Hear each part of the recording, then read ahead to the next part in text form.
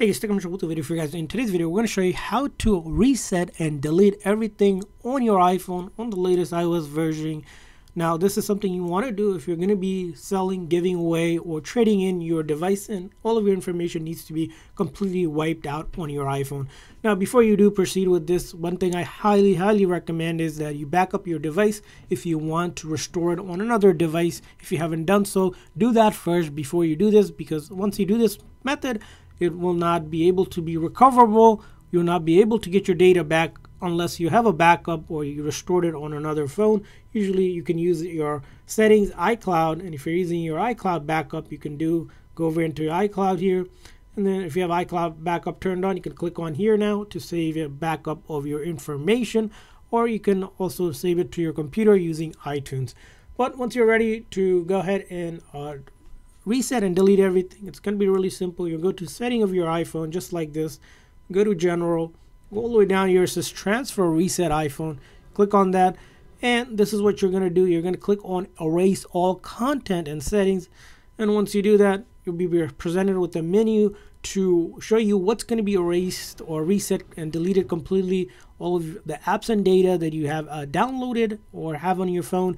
Your Apple ID account will be removed so that the phone can be used by the next person with their Apple ID account, and then Find My or the activation lock will be removed so that it's not linked with your account any longer.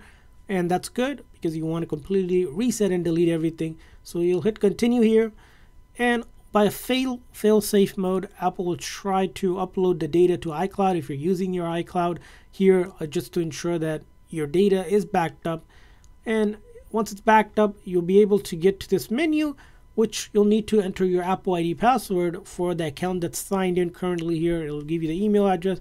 So you need to enter your Apple ID password. If you forgot it, you can always reset it. So I'm going to go ahead and enter my Apple ID password. Now, once you enter your password, you see here the button to turn off. You'll click on that option, and it will sign you out of your account. So sometimes you might have to press it here once or twice.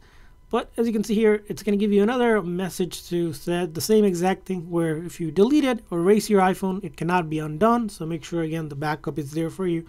And then you click on erase, and the process will begin. Now, during this process, generally takes a few minutes to do it, but you want to go ahead and see this process through till the very end, where it comes to the hello screen here.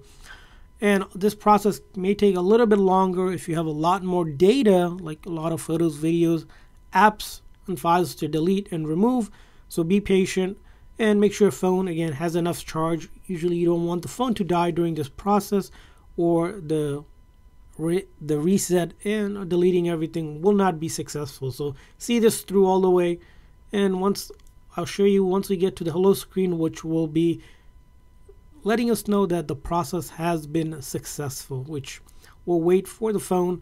The Apple logo might flash a few times with the loading bar. That's completely fine. Just keep on letting it do its thing while it's deleting and resetting everything on your iPhone. And this is in real time to show you how simple and easy it is to do this during this process.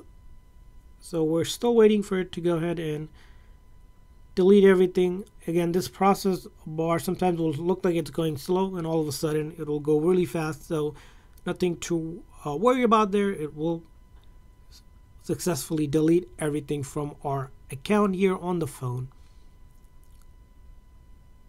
And finally, once we get to this hello screen that I just showed you, that means we have successfully erased and reset everything, and now the phone can be traded in, sold, or give it away if you're doing that, because the next person that uses the phone will have to go through the whole setup process, where, as you can see here, they'll have to put their information and your phone is good to go. So that's how you reset and delete everything on your iPhone. I hope this video was helpful. If so, please make the like and subscribe button. Thanks for watching, guys. See you guys next time.